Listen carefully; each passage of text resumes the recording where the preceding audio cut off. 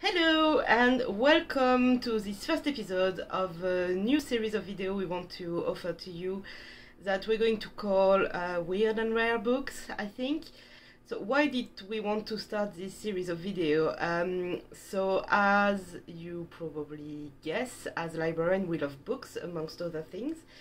But most of us also love those weird, rare, unusual books. And because we all have in our personal collection some of these weird, strange books, we decided to show them off. So in each video we will talk about a different book or genre or time period, but really all will be focused about these books that you might not be used to see on the shelves of a library or a bookshop.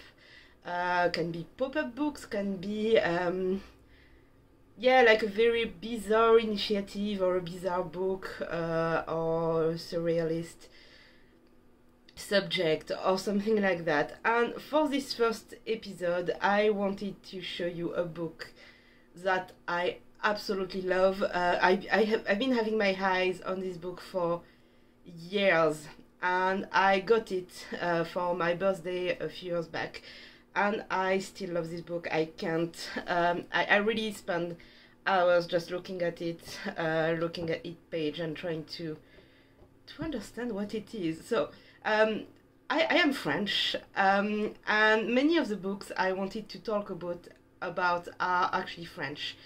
And I was a little bit concerned that maybe it wouldn't be interesting to most of you if you don't speak the language, but I won't have the problem with this specific book.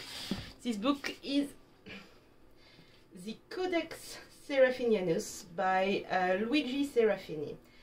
And not only is being described as the strangest book ever published, ever written, but it is written in a language that we don't know. So I don't know if you can see here on the cover, it's a weird language. And basically this whole book is an encyclopedia of a world that is not ours. So you will have lots of illustrations. I'm going to show them closer.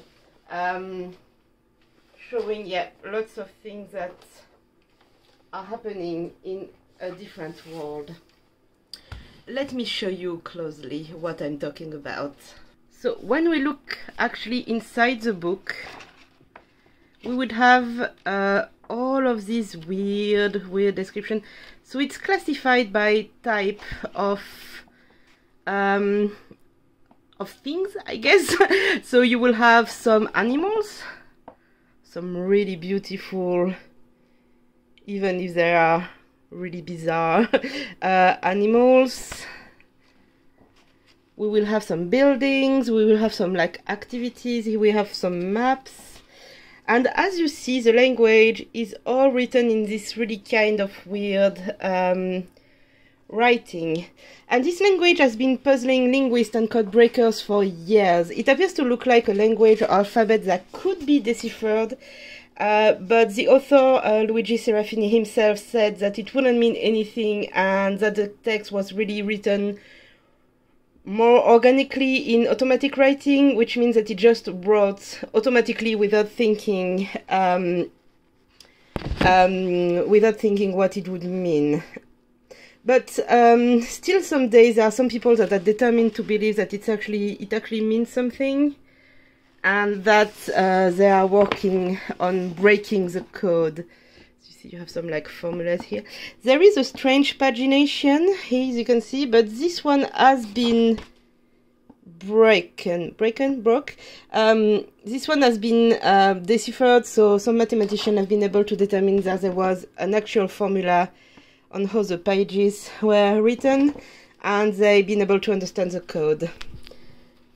So yeah, you really have, so it's a big book. There are really lots of as you can see, it's pretty big book, but I love it. You could really spend, like, what is that? Is it a card game or some kind of numeral way to count?